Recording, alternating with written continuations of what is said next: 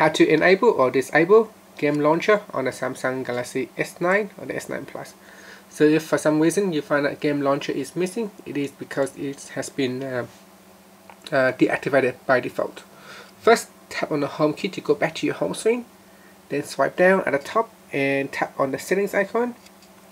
From here you want to tap on advanced features, and in here tap on games, and then tap on game launcher and tap on the switch to turn it on or off. And let's say here, do you want to add it to the home screen as well? So tap on add, and then tap on the back key here, so you can tap on the switch here as well. And then finally you can tap on the home key to finish.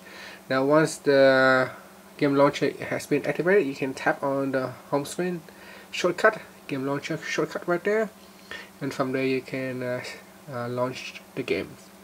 Thank you for watching this video. Please subscribe to my channel for more videos.